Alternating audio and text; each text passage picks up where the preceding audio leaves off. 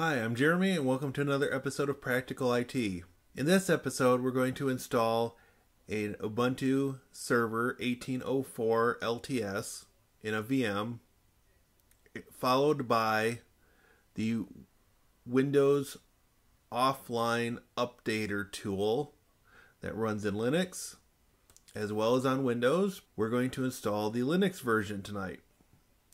So let's get started, and this again is a start to finish look at this solution. Alright, we'll start up our virtual machine and start the install process for Ubuntu server.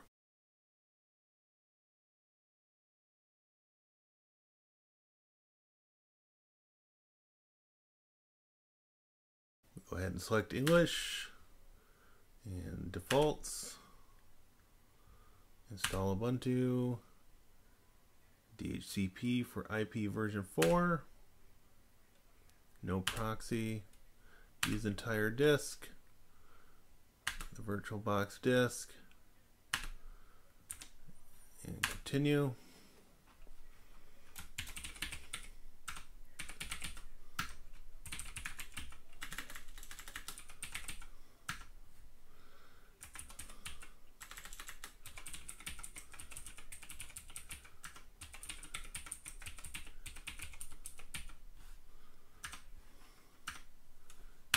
Done, and we'll let it run through the rest of the install.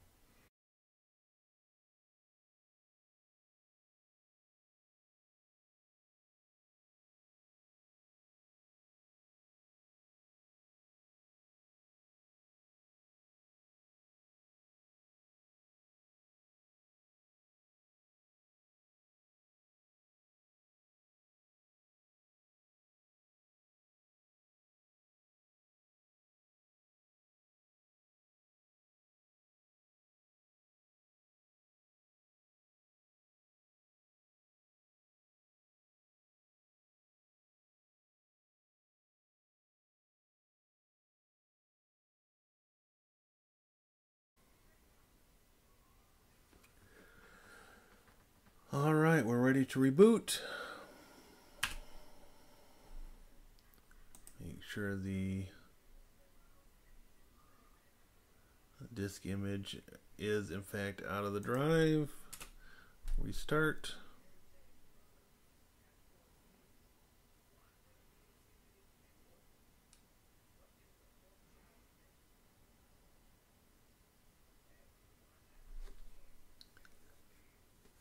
We'll grab the IP address upon completion of the restart, and then we'll use the Mac terminal to connect via SSH and move forward with the rest of our process.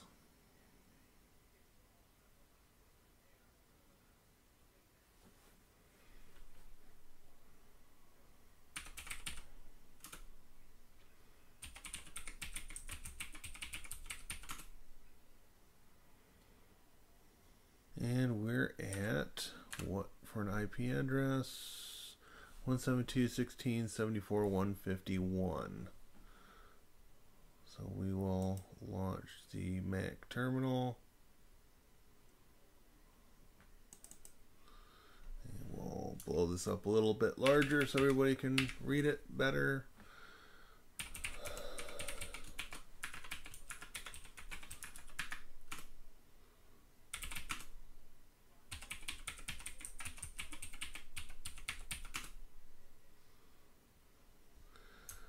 Okay, so we've got a clean install of Ubuntu server. We've not run any updates, and we have nothing so far in our home directory. What we're going to do is we're going to download using wget the WSUS offline updater. Wget and download WSUS offline.net WSUS offline 114.zip and enter. And that was pretty quick. So we'll clear that screen again. And we will do unzip WSUS. Okay, we don't have unzip installed.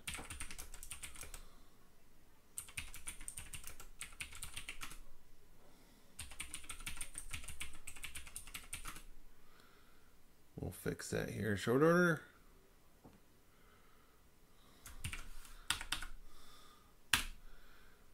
And we are unzipped. So we'll go into WSUS offline and do an ls. We need to go into the sh directory.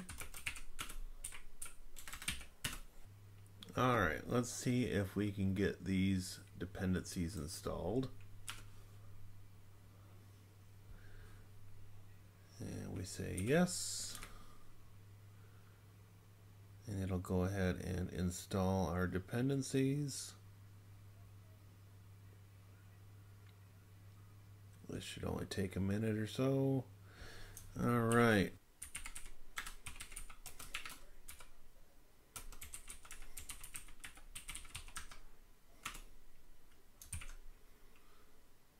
All right, let's try this again.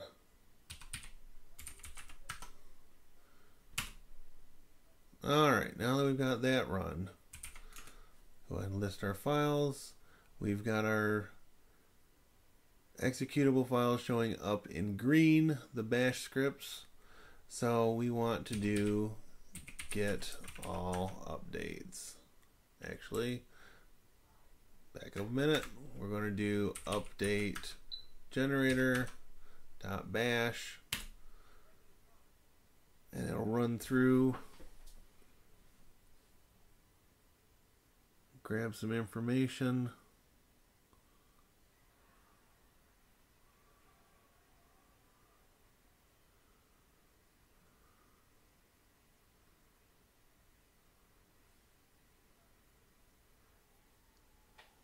And it should present us with a menu here. For the sake of this demonstration, we're going to grab updates for Windows 10 64-bit. So enter in number 9. There are also the options of doing all Windows and Office versions, 32 and 64-bit.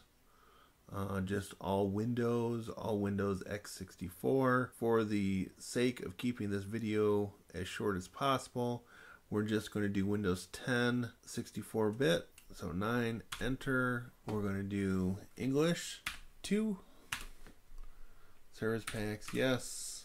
Visual C++ runtime, yes. .NET, yes. Windows Defender definitions, yes. Execute now, yes.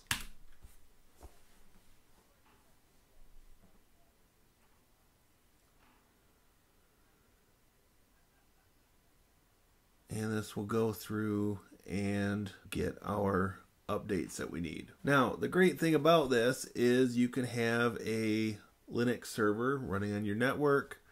You can have all the Windows updates and Office updates come to that server, and then you can have your Windows machines update over your network without needing an internet connection, update from that other computer, from the Linux-based computer. This can be very handy if you're supporting a lab of computers, or if you're in an area that does not have reliable high-speed internet.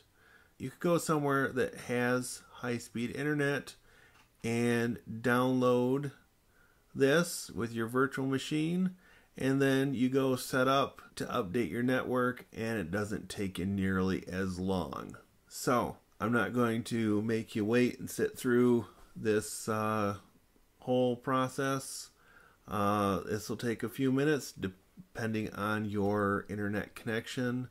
It could take longer or a shorter amount of time than what it's taking me here. With all that in mind, we've reached the end of another Practical IT video. If you like this video, please give us a thumbs up, subscribe, and click the bell for notifications of new videos. Please comment below, and I look forward to seeing you in the next video. Thanks for watching. Have a great day.